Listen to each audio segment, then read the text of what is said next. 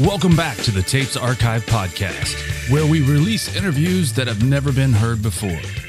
In this episode, we have the Red Rocker Sammy Hagar. At the time of this interview in 1997, Hagar was 50 years old, freshly out of Van Halen, and promoting his new album, Marching to Mars, and his upcoming tour. In the interview, Hagar talks in detail about how he saw the breakup between him and Van Halen, his dislike for manager Ray Danniels, and his new musician best buddy, Mickey Hart. This week's interview is hosted by Mark Allen. Thanks for tuning in, and now it's time to open the vault. But, given your affection for UFOs, I thought you'd be in Roswell, New Mexico this week. Well, if I didn't have to play, I certainly would. I've been following that on the internet. I've been following it in the newspapers, and yeah, it's pretty trippy, I'm not sure all that stuff came down at Roswell. I'm becoming a little bit of a skeptical because there's so many hoaxsters, and every time you turn around, somebody's putting up some little shop there and selling this and selling that.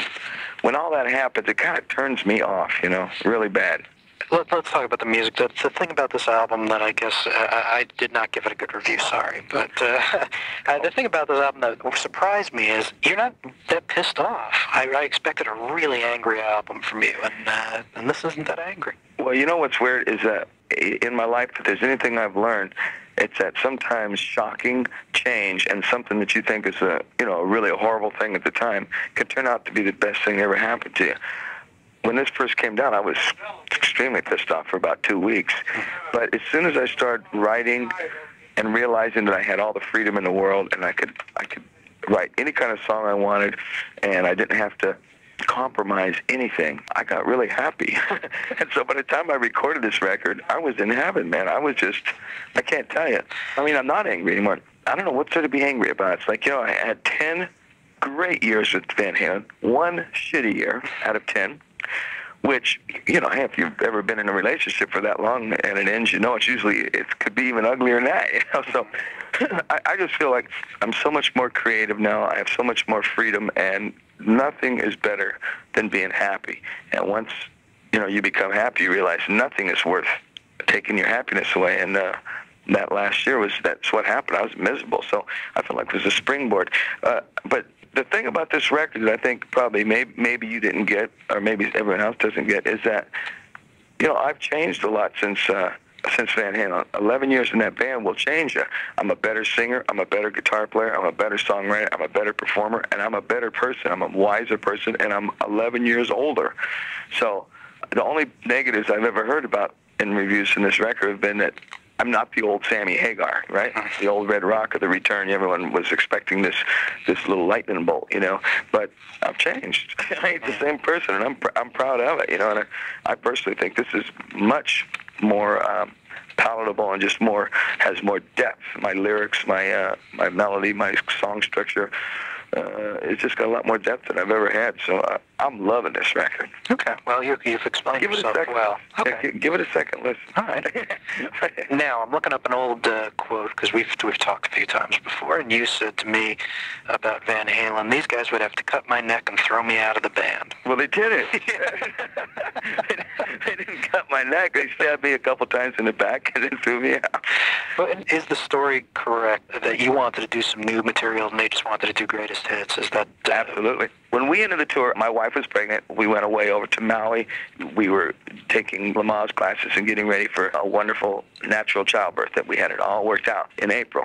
Eddie was supposed to get hip surgery, and Alex was supposed to get neck surgery. So instead, they opted to go in the studio. And I said, well, maybe you guys could put your surgeries up. I can't make my wife unpregnant. So we start bickering, you can be here when Michael Anthony was on the road when his baby was born. And I'm going, well, too fucking bad, This baby's more important than a band or anything to me. The truth of the matter is Eddie and Alex weren't on the road when their babies were born. And so because I don't live in L.A., it was difficult because I kept traveling back and forth from Hawaii and spend 3 or 4 days with them. And I'd take some music back with me, and I'd write lyrics. And So anyway, then all of a sudden they spring it on me that June 1st is not the start date, because I kept saying, what the fuck is the hurry here? And they spring on me that June 1st is not the start date. We're not going to start the record till September because we're trying to get these 2 songs that were supposed to be for the Twister movie. We're trying to get them done for the Greatest Hits record. And I'm going, I am not interested in doing a Greatest Hits record. I think it's the stupidest thing we could do. And the new manager just totally sold this idea to Ed Now, who had been dead. If you read other reviews in the past, you'll find that Eddie was dead against the greatest hits record. It was like the last thing he wanted to do. Why put out a greatest hits record? Every record we've ever made is still available, and it's great. And I'm going, amen, So the old guy comes in, the new manager comes in and wants a piece of the old material, but it was a money scam from the manager. And so he comes in, he's the new guy in the block, Alex's brother-in-law, no less, and he wants a piece of the old albums. And we're saying, I'm saying, what are you, crazy? You think you can just walk into this multi-million-dollar situation for yourself, and now you're going to want a bigger piece than anybody else? Like I told him, I've been in band 11 years. I've never even asked for any of the old material, the old raw stuff that I've been singing for years. I'm going, that's crazy. That's theirs. And the 5150, Oh You Wait Until era, that's ours. And you are from now on, And so he actually put it together behind my back, got a piece of it from those guys, and sold it to Warner Brothers and got us this huge amount of money advance because they've been wanting to do a greatest hits record for so long. And they just swallowed it. And I said, I will not do it. I won't make a new song for it. And so they got Roth to do it. It's that simple. And now this guy manages the whole thing, and he's making, a new guy walks in and makes more money than Sammy Hagar or Eddie Van Halen from that band. Can you imagine this? He makes more money than either one of us. You talking about this Extreme guy? Or no, you're talking about the brother-in-law. Yeah, okay. The manager, wow. Who also managed Extreme. And he connived this whole thing. Then the Roth thing blew up, and then he throws his own singer in there who gets paid nothing, and now him and Eddie and Alex split all the money. And it's like, it's so greedy because I'm telling you right now, but I'm an extremely rich human being for my whole career, right? I would hope so, yeah. And so are those guys. Yeah. And you don't have to do something like this for cheap. So before this guy came in, I can tell you, you've seen Van Halen, we all had the same dream. We all had the same vision, and that was to become the greatest rock and roll band in the world, stick together forever, outdo everybody, never sell out, never be cheap. And one new guy comes into the mix like that, and this is why I'm not in the band anymore, and because I refuse to do it. And I swear, you can call me a liar. Eddie can say anything he wants. I'm telling you right now, it was all about greed and integrity. Do you wish this didn't happen in public? Yeah, except I want the fans to know what happened, because I don't want them to think I did like Roth and just quit because I thought I was hot shit and thought I could go out and just be a solo artist. That wasn't my intention. I was pushed. No question about it. I didn't jump. I was pushed because I wouldn't go along with the program. I kind of want the fans to know what happened, but I wish it wouldn't be dragged, back and forth through the mud, pulling me across first, and then I have to defend myself, because Eddie and those guys went out and they flat lied about what happened. And they drugged me all through the mud, so then I got to drag them guys back through it, and now they're going to go out again if they ever get a new record done, and they'll go out again and drag me back through it, and I'll probably be out there 2 years from now saying, defending myself again. But I hope I won't. But that's the part I don't like, the on and on and on. I think we all should have made one statement, and that should have been it. I was surprised that you thanked them on this album, too. Well, like I said, I know you had the 10 good years and everything. Yeah, I got so happy. Have you ever fallen in love? Come on, Mark. Yeah, well, I've been married for 13 and a half years. So. Okay, but but when you first fall in love, right. It's like you get all this bubbly thing and you get all high and you think everything's okay. The shit that was bugging the hell out of you, the week before that, you're going, oh, that's no big deal. Right. Somebody just stole my car. Oh, so what? I'll just get another one. It's kind of like that's the way I was when I got out of Van Halen after I started really working on my records and feeling this wonderful freedom and so much inspiration and stuff. I got so happy that I did stupid things like thank them on my record. I couldn't help it, man. I'm still feeling that way. Like fans. Oh, God, they're throwing up these horrible banners on stage, and me, I'm a banner guy. I hold them up and everything, and I'm going, oh, shoot, they're saying stuff like, no, fuck Van Halen. And I'm going, no, stop it. I'm still I'm having a good time out here. And the fans have been so supportive. This is the most, here we go again. Here's why I'm also extremely happy, because I walk out on stage, like last night, it was only 2,000 people out of 3,000.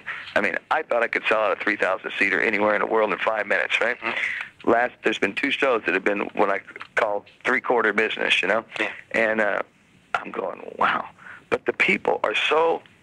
They're just hardcore Sammy fans. It's like my relatives are out there, man. It's like my cousins, my sisters, and aunts, and uncles, and nieces and nephews, and it's phenomenal. I've never, ever walked out on stage to such a response and left the stage after 2.5 hours to such an ovation in my life.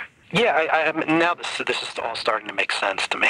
You know, but I guess I was like, what the new or one of the latest Rolling Stones has something that starts off with Sammy Hagar's pissed or something like that. So I guess trying to make me pissed. Yeah, Rolling Stone. Some journalists though, they'll get a hold of me on the subject and they'll get me going. And as I get going and I start digging into the manager, then I start getting a little angry and I start talking about kicking people's ass and stuff. But truthfully, I'm not pissed. I'm disappointed. Is a much better word. I will be disappointed for the rest of my life about what Ed now let this guy do. That is big disappointment. These guys were my friends. We stood on stage. We were the best friends. We were we had the blast. And to tell the fans now, fuck that guy, I'm embarrassed to say that because I'm just like saying, man, I'm not going to slap the fans around like that. Say, you dumbass people, you bought this shit, I mean, that's kind of the way Eddie and Alex put it, and a couple of times, I'm just going, that part's really disappointing. But other than that, nah, pissed. No, I always thought, I mean, I known and watched you for a long time, and I mean, you're the happiest man on earth, I think. And I am. And, to see what happened. I mean, I remember when somebody told me that this was happening, and I said, no way is Sammy leaving Van Halen. And then, of course, you didn't. You were, you were forced out. But right. Okay, so what do you think these guys are going to sound like with Gary Cherone? The word is from inside camp. You see all those people that work for Van Halen, all those 35, 40 people are my friends as much as theirs. And I've stayed in contact with plenty of those people because they're true friends. I mean, we still have barbecues. They come to my birthday bash in Cabo and so forth. And the word I got is that they're trying to make Gary sound like Sammy Hagar. Well, good luck, but sure. They keep putting the songs in higher keys until he can barely sing them, so that he sounds strained and passionate like the way I sing. And I mean, that may be the right thing to do. I have no idea. Until I hear it myself, I'm not going to pass judgment because Ed and Al are great musicians and they're capable of doing something great at all times. I know one thing, though, they lost their songwriter, because I was the songwriter in that band.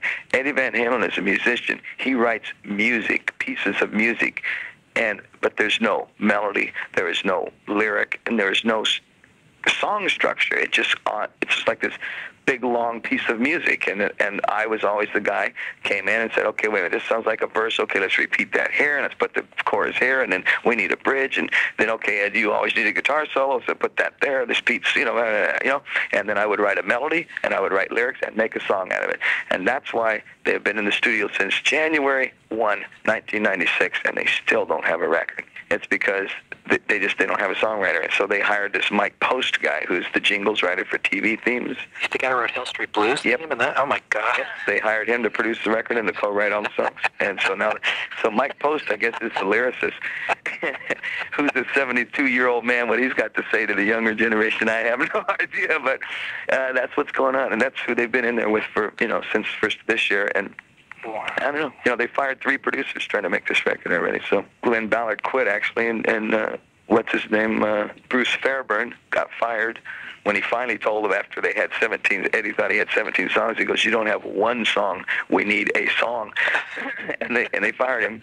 So then they brought in Mike Post, and they've been with him for 6 or 7 months, and so we'll see what happens.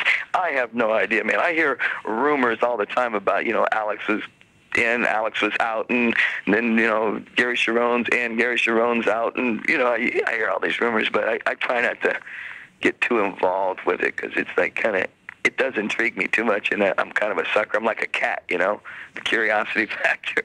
If it tanks, how will you feel? And if it's really successful, how will you feel, do you think? If it was bigger than what we did, I would be kind of like, I feel bad. My ego would be a little bit take a little blow. It's kind of like what happened to David Lee Roth, isn't it? If that happened to me as well, then I would have to say Eddie Van Halen is the biggest star in the world, because that's what would have to carry it.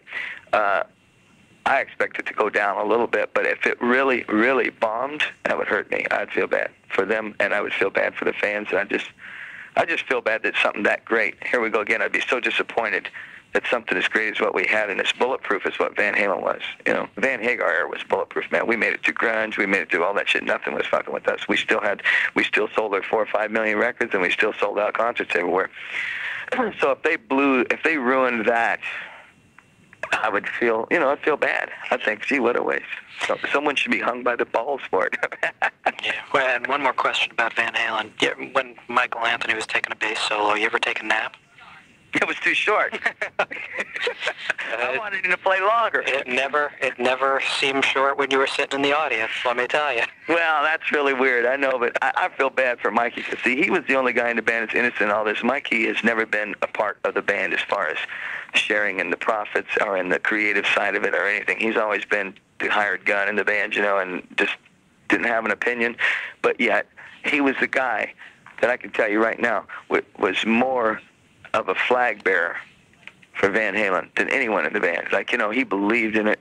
He had the dream, but he was never allowed to come out and say anything. So I always fought for his bass solo. I always said, hey, if Mikey's one of us, if everybody's going to do a solo, then Mikey should do it. To me, the drum solo was more boring than anything in the world, man. Alex's drum solo was 25 minutes long sometimes. And that's when I used to take a nap, man, because it's just too long. I mean, a drum solo should be a short little thing, just a couple splash, a couple licks, and get out of there. Plus, Mikey was one of the Tres Cusanos brothers, so I can't bad rap him. Tell me what that is. I don't know what that is. Los Tres Cusanos, the Three Worms that we played at the Cabo Wabo for my birthday bash. Oh, okay. It was him and I and David Lauser, David Lauser's in my band now. Okay. And so Los Tres Cusanos, you can't talk about one of your brother worms. That's okay. Since you've convinced me to go back and re-listen to the record, what are the 2 or 3 songs that are absolutely the standouts? For me, every song is great. And of course, you heard Little White Lie so much. I love Little White Lie. I think that's really a unique song. But I think a song like Who Has the Right, Would You Do It for Free, Both Sides Now, and Amnesty Is Granted. Honestly, I just think every song is fabulous. I mean, Kema, of course, to me is probably the most fantastic song I've ever written about my daughter. Her name is Kema, which means love in Sanskrit. That song is pretty special, not just because it's about her, but because lyrically, for love to mean, Kema to mean love in Sanskrit, and then if you listen to the words the way, it's a nice little twist. I think poetically and even just philosophically, it's probably the greatest thing I've ever done. And of course, Marching to Mars, I think, is a masterpiece. I mean, Mickey Hart put 96 tracks of percussion on that song. You'd never even hear it. Every part on there except my guitar part and my bass. I play the bass and the guitar in it. All the rest of the parts are done by him on weird little instruments like picking up a piece of steel and bashing it against a wall. Yeah, I thought that was an interesting combination of people. Did you know Mickey Hart beforehand? I met him on a plane going to Hawaii when this whole thing came down with the guys. About 2 weeks later, I said, I'm getting the fuck out of town, because everybody was bugging me about what happened. I didn't want to talk about it yet because I didn't know quite what happened. He was on a plane with me, and he's the guy that convinced me to go right into the studio and start writing and everything, because he was talking about when Jerry Garcia died, how, he was lost for a few weeks, and he said, and as soon as he jumped back into the music, that's when he found himself and knew that, he was going to be okay, but he said he was just totally lost. Then I can imagine the dead. He was in that band when he was 14 years old. They were like, they never stopped from then till now. So he was devastated. And so he really convinced me to just get right back into it and turn all that into positive and blah, blah, blah. He became my good friend. So you took it right away, and you just went out and did the record, huh? Well, to be honest with you, he forced me. He was going to Maui as well, and so I live over there part-time, and so I gave him my phone number. He calls me up, that night, and says, what are you doing tomorrow? And I said, well, I'm kicking back, That's what I came here for. He comes over, and I swear, he stayed with me for 2 weeks. Him and his family, we just hung out 24 hours a day. And, man, the guy, so I don't know if you know Mickey, but just a little bit. Yeah. He's the most intense, energetic person you'll ever meet in your life. So he he just kept forcing me to listen to music. Hey, have you heard this group, man? Hey, check this out. He's into all these weird kinds of music, and it's real enlightening and very inspirational to hear something so different. You go, wow, that is cool. He got me all inspired and got me going. Next thing I knew, I was there for 2 weeks. I was going to be there for the whole rest of the year. I was just going to wait till my baby was about a year old, and then I was going to decide what I wanted to do. And man, 2 weeks later, here him and I are back on an airplane with the families coming back to his house now in Marin County, where I mainly live in Mill Valley, and him and I are in the studio every day, just writing and jamming. So what are the plans? How long are you out on the road, and then what do you do? Well, I'm going to work this record a long time because, number one, I'm so proud of it, and I think I've really got to go out and reconnect with my fans. So I'm playing every little town that has a 3,000-4,000 seat theater. That's what I'm doing. I'm not looking to jump into arenas. I'm not looking to open for anyone, U2 or anybody else. I'm looking for doing my thing, uncompromised, total self-indulgence in every little town. So that takes forever. It ain't like Van Halen where you just go, you play one town in each state practically. I'm playing every little town. So it's going to take a while, and I'm going to the Far East in October, and playing India and places like that, and I've never done that before, and Van Halen was always too big to go over to those kind of places, and while I'm not too big, I'm happy to do it. I want to play I want to do worldwide, so it's going to probably be a couple of years before I'll start another record. You were talking earlier about 2,000 people showing up at a 3,000, but the competition in the summertime is just so unbelievable. I mean, there are so many shows out there, so, I don't know if you're feeling bad about the 2,000. No, I wasn't. I was just surprised. Yeah, but, the people's dollars are stretched so thin anyway. Well, that's the other thing I'm trying to do is I'm doing a break-even thing. I don't need money. Money doesn't motivate me anymore. Of course it did when I was poor. Believe me, I was poor. But my concept here, what I'm going to try to keep doing for the rest of my career is I'm always going to try to do a great show. After being in Van Halen, we spent millions of dollars on our productions. And, it was always, big. But to me, it wasn't utilized right. We never had the right people working it, and we never had the right people designing it. So that's the only place I'm spending money. And then I'm giving the rest to the band. And I'm trying to keep my ticket prices down really low. And so that if it's just 3,000 people, it's to me, that's wow, that's a big crowd. This show should be the $75 ticket because that's what the show is. And, when you're playing for 2.5 hours and giving a production like this is a $75 ticket, but like I said, I'm just not into that. It's, if I ever go broke, you'll see me trying to get back in Van Halen.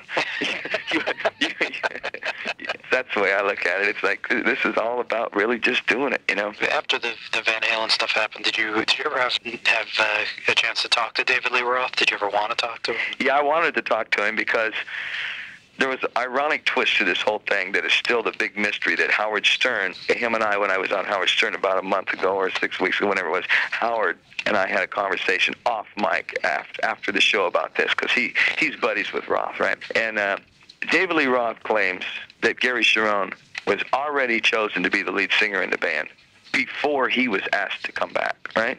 Well, if you put your time frame together, David Lee Roth had been in the studio with those guys, had been asked to come back in the band 2 weeks before I was told. So if this is correct, these guys are fucking me around 2 months ago, 3 months ago. I don't know. You know what I mean? It's as soon as the tour ended, I guess this new manager had this whole scheme planned, and they tried out Gary Cherone. I was told they tried him out in February. I'm going February. I was in the studio for about 4 days with these guys in February, which we were arguing because, it was I'm going, look, I got to get back to my wife. She's about to give birth, here. So if it's that ugly, I want to know, but at the same time, I'm going, God, I'm really let down. Man, these guys are shit. What happened? I don't know what happened to them. They flipped out. So I wanted to talk to David Lee Roth, as you could imagine, to find out truthfully when they actually really contacted him, because when I talked to Eddie, when I finally busted Eddie's ass on it, he told me, well, we've been working with Roth for a couple of weeks and it's been going great, and he at least does what we want to do, and we all get, have the same idea here, we're going to do a greatest hits record and do a nostalgia tour or whatever, and then I'm going, yeah, fuck you guys, So, but if that's the truth, now that is a bizarre twist. But Howard Stern, he's a troublemaker. You know what I mean? So, you know, I don't know. It's a hard one to pin down, but I want to talk to Ross someday about it. But fuck it. You think I can trust David Lee Roth? You saw that clown on MTV. You want to trust a guy like that? I'm not sure what he would say. It'd be true either. But I'd hate to think that these guys were that fucking thin. But who cares? Yeah. Yeah, at this point. Okay, one other thing, and I'll let you go. For another story I've been working on, I'm asking everybody I interview, if you were the overlord of pop music, what would be the first thing you would change? Oh, I would change the concept at rock radio. I would change the segregation of rock. I think it's really hurt everything. When I was growing up, when FM radio first was coming around, you would hear a song by B.B. King. You'd hear a song by the Rolling Stones, hear a song by Led Zeppelin, then you'd hear a song by Percy Sledge, you know, When a Man Loves a Woman, or Otis Redding, or, you know, Janis Joplin. It was rock radio, and it's like all music was considered rock music. R&B and blues and rock and everything. I believe there's jazz, there's rock, there's country, and classical, and it can be segregated a little bit, but rock music itself has gotten so segregated that it's just crazy. There's stations that won't play Sammy Hagar, and then there's stations that'll play Sammy Hagar that won't play, some band like Tool or something. I don't know. It's like, come on, man, this is rock music. It's like you're either a rock band or you're not, and I would change that. I'd say if you're going to play rock music, you play it all, and I'd rather that they play mostly new music, personally. Yeah, I figure you already own it or you hate it, right? I mean, that's... Exactly, man. How many times do you want to hear Stairway to Heaven, It's like, come on, I could play it for you right now, sing every lyric, That's right. I've heard it. So I'd rather they go a little heavier on giving some new bands a break. Anything else going on with you want to mention that we haven't talked about? Cobble Wobble rules. It's still the finest place in the world to play. Yeah. No, I really don't. Everything's cool. I'm excited. Yeah. Well, I'm glad you're happy. I wish you had made music that you were pissed off. I don't know. It just would have been fun to hear you a little pissed off. Ah, shit, Mark. You're like the rest of them damn journalists. Man, I should have known. Before I made this film, I should have known. Now, you come to this show, and you'll see why I'm happy. You'll be happy. When you leave the show, you're going to be happier. You're going to just be going, shit, man, I really feel good. Yeah, well, your enthusiasm is always infectious, so I have no problem. I have no doubt about that. I always enjoy watching you and talking to you and stuff. So, anyway, I wish you good luck. I hope this works out. I hope you don't have to live more of this stuff in the future, that you can just go on and make your music and not have to answer the Van Halen questions anymore. Well, thanks, Mark. I appreciate that. And I plan on that. Okay, I'll see you next week, Sam. All right, bye-bye. Take care. Hey, thanks for listening to the Tapes Archive podcast. Please remember you can always find more information about the show and the individual episodes at our website, thetapesarchive.com. Until next time, the vault is closed.